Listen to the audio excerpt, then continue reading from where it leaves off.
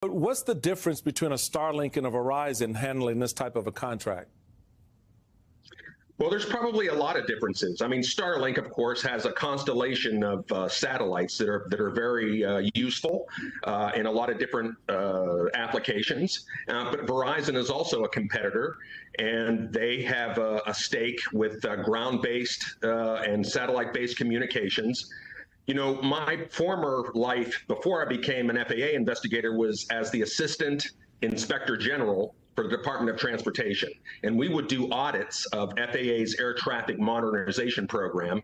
And we found problems with a lack of stable funding that was provided by Congress. We found problems that Elon Musk is not going to be able to handle, certainly not within a year or two.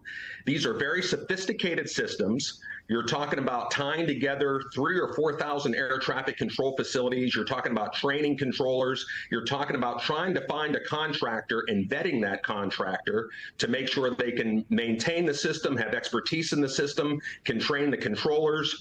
And it just surprises me that a quick decision like this could be made right after they did all that work to select Verizon, all the integration involved, and now suddenly they may drop Verizon.